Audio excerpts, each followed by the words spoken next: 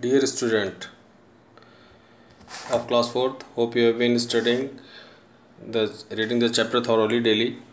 Develop the habit of reading, okay, so that you can read the book correctly and pronounce the word. So daily write 2 pages and read it for at least half an hour. I am sending the chapter 4, the human machine, for you. Okay, so all of you have to read it, go through it thoroughly, understand what is discussed, cell, tissue, organ, system.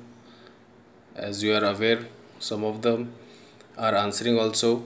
I hope that everybody would be able to read and understand and then answer it. Okay, so this is about cell, skeletal system, then joints, different kinds of the joint, 3 kinds of the joints are there, so that we are able to move our body.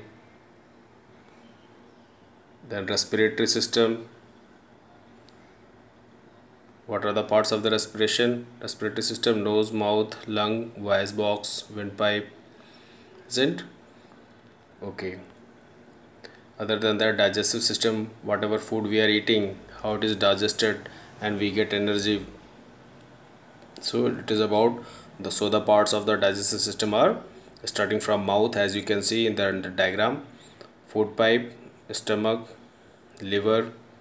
So digestive juices are given from liver and bile juice, okay, from saliva starting from the mouth, so that the food is broken into a smaller part and we get the energy from it. Nutrition is taken by the body from a small intestine, then again it is digested, passes to the large intestine before it is excreted. Similarly, circulatory system, how the blood is transported to various part of body. From the heart it is pumped, you will study about this. And pulse rate, how the doctor checks our pulse rate, whether we are fit or not, okay, like that. Similarly, the role of kidney to filter the water, and the wastewater is flushed out through urine. So these are the function of the organs which are well protected inside the skeleton in our body. So we must take care of our body, take healthy diet, do exercises, okay. And similarly in nervous system, the information which is going from our brain to various part of the body, so that we are able to do any activity and movement of our body and think about, okay, these are all controlled by the nervous system, where brain is very important part. So brain is well protected where? In the skull, okay, so you are aware of it.